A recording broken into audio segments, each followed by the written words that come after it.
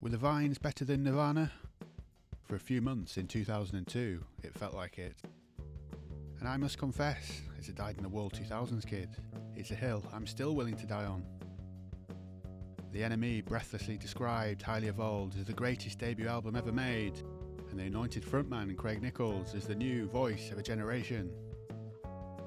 They put him on a pedestal so high that their coverage took on an almost religious fervour, as this slightly cringeworthy passage shows. Nicholls is born of the same gene pool that spawned past greats like Jim Morrison, John Lydon and Kurt Cobain. These are artists who by some Faustian deal rose up above the pack to mean something to their generations beyond the ephemeral appeal of stardom. But beyond the frothing hype, their music, particularly in the early half of the decade, was genuinely brilliant. They welded melodic Beatles-esque melodies with a punky raw edge, and singles like Get Free, Ride and Out of the Way propelled the Vines from Australia into worldwide stardom. But as quick as their ascent was, their downfall was swift and brutal. Nicholls' mental health and an undiagnosed Asperger's condition were exploited by a cruel music press, who were seemingly willing him to suffer the same dark fate as Kurt Cobain. This is the story about the rise and fall of the Vines. Craig Nicholls grew up in an affluent Sydney suburb and was an introverted and borderline obsessive teenager who escaped into art, songwriting and skateboarding. He met future Vines bassist Patrick Matthews in the early 90s whilst they were both flipping burgers together at McDonald's. They bonded over music and along with school friend David Olive formed the Vines in 1994, playing their first gig at a friend's 18th birthday party, performing covers by Nirvana and Australian power pop band UMI. They played sporadically throughout the 1990s around Sydney before recording their first demos in 1999. In the Jungle was played on local radio in Sydney and caught the ear of Ivy League Records, who encouraged them to produce a longer 19-track demo in 2001. Buzz followed the release of the ska-influenced single Factory in November 2001, which washed up on the shores of the UK, where it received Single of the Week in influential weekly music magazine The NME. The demos also found their way to American Rob Schnapp, who'd produced classic 90s alternative albums from the likes of Beck and Elliott Smith. Schnapp said, "I liked that the demo was both melodic and snotty, it had an attitude and was very exciting and visceral." The Vines moved to LA to record their debut album, with a planned 8-week session eventually extended into a torturous 6 months due to Nicholls' perfectionism. But it was clear they were onto a winner, with almost every alternative and major label worth their salt at the time circling.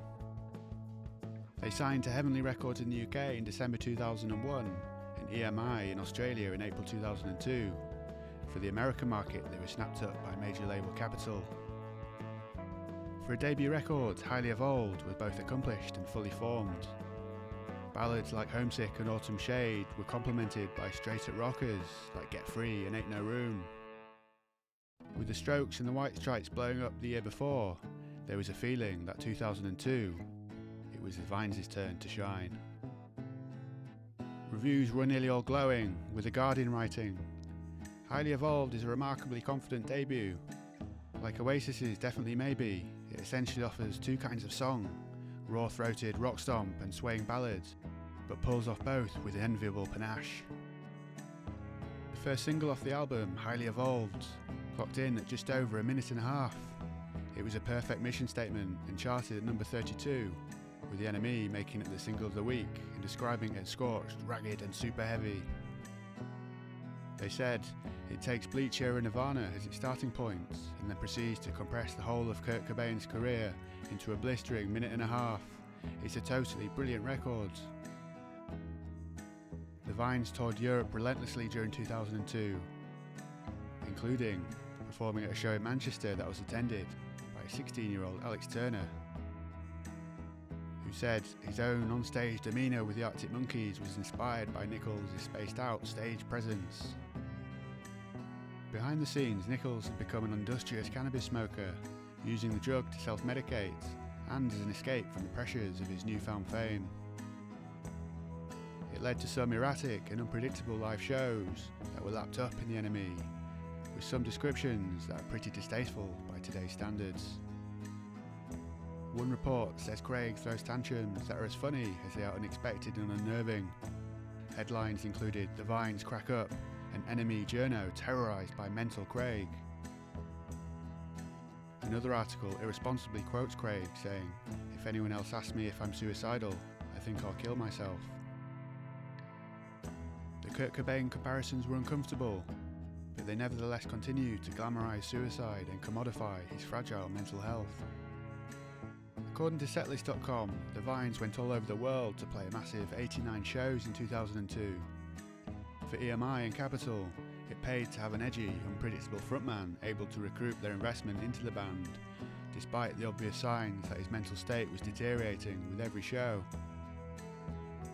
There were several breaking points, including in early 2003, when they were booted off the Jay Leno chat show in America after Craig wrecked the set during rehearsals. Then at a show in Boston, Craig attacked bassist Patrick, which saw the tour cancelled.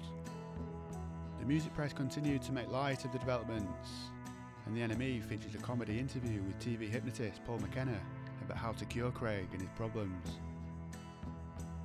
Journalists were now more interested in the so-called rock and roll antics of the Vines than the actual music, which had become a sideshow. The Vines returned with second record Winning Days in 2004. It was again recorded with Rob Schnapp, and the tracklist was mostly culled from songs written at the same time as Highly Evolved. The title track was a standout with its sweet, lilting 60s influence. For critics, the album was a disappointing rehash of the debut. Reviewing a live show in 2004, The Guardian said, "Perhaps it's because we've now got the Libertines for passionate disarray and the Kings of Leon for Thrasher About Joy, that the Vines sound clinical. Even Nicholls' theatrics are tired. He jumps, staggers and fights with his guitar, but his passionate yells have turned into parody. As Nicholls hits his head with his microphone and gurns yet again, you can't help feeling that the Vines' moment is past." Things reached a disastrous low point in May 2004, when the Vines played a hometown show at Sydney's Annandale Hotel, sponsored by Triple M Radio, with an audience consisting of competition winners and music industry hangers-on. Nicholls berated the audience and said, "Why the fuck are you laughing? You're all a bunch of sheep," before proceeding to smash the camera of a photographer and stormed off stage. Years of this sort of destructive behaviour had built up, but it was always dismissed as rock and roll or attention-seeking by the music press and his own label, who seemingly showed no duty of care to Craig and collectively failed to ask if something deeper was going on. Then a perceptive friend intervened. It was Craig's guitar technician Tony Bateman, who had seen his share of rock and rollers as he'd worked with bands in the UK for decades. He suggested Craig had a natural neurological problem and hypothesised it was Asperger's syndrome. It's a form of autism that affects how people behave, see and understand the world and interact with others. Studies have found people with Asperger's are also 9 times more susceptible to suicidal thoughts, which makes the NME's descriptions of Craig and the references to Kurt Cobain even more distasteful.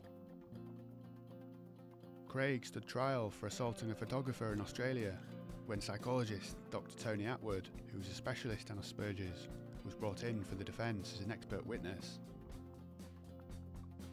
He confirmed that Craig was on the autism spectrum and said that the condition goes some way to rationalising the complete communication that could occur between Nicholls and journalists.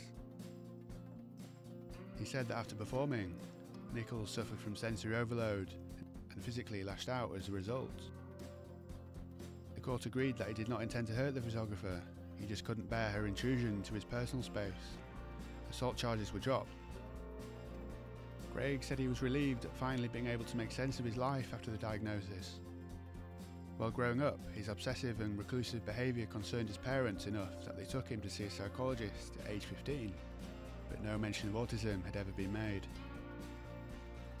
Though he wasn't just another messed up rock star or an accident waiting to happen, he was neurodivergent.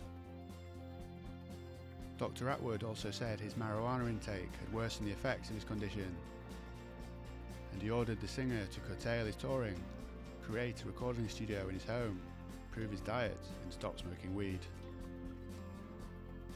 By 2006, The Vines' manager Andy Kelly was expressing guilt about the demands the music machine had put on a clearly vulnerable person. He really was in pain, it was awful to watch. I used to sometimes think, are we going to be the end of Craig? We love him and yet, we're killing him. Why are we making him go on tour when it clearly makes him so unhappy? The Vines released third record Vision Valley in 2006, which was the first without Matthews, who had quit after another fallout with Craig. By 2008, his mental health had deteriorated again, and shows in Australia and Japan were cancelled so he could receive immediate clinical help. The NME, seemingly oblivious to their own effect on his mental condition, issued an apology about how wrong they were for hyping the band in the early 2000s. In a cruel review of their fourth album, 2008's Melodia, a journalist pompously said that the Vines were never the saviours of rock and roll they said they'd be. The Vines continued to put out new music, including 2011's Future Primitive, 2014's Wicked Nature, and 2018's In Miracle Land. None of these reinvented the wheel, but they included more 60s psychedelic-inspired influences. My favourite song from this era was Metal Zone from Wicked Nature, which sounds like a grunge lost classic, and Craig rolls back the years with a trademark roar straight out of 2002. And it's got 12 million plays on Spotify, so to say they disappeared into obscurity after Winning Days just isn't accurate. Craig told the Music Network in 2011 that he doesn't have any regrets about how things panned out. I think if anything, we've done really well. Not many Australian bands in the last 10-15 years have done what we've done. You can probably count them on one hand. There's no regrets. In 2018, Craig even made a surprise appearance with the Killers when they performed in Sydney. Addressing the crowd during the band's encore, frontman Brandon Flowers credited the Vines as one of the bands that kick-started rock music again. They played Get Free together. He said, they just sort of blew the doors open and allowed for bands like us to walk through them. Craig even got the highly evolved lineup back together for a couple of shows in Australia that year. And late in 2023, there were teasers on Instagram that they were back in the studio. And at the height of the hype in 2002, the NME published a slightly cringeworthy article called Anatomy of a Rock God that singled out Craig's body parts like he was some sort of deity or pharaoh of indie music. The coverage of the Vines in them days, and of Craig's mental health struggles, belong in a different era. The Vines were just a band, and Craig Nicholls is only a human being, and perhaps things are better that way.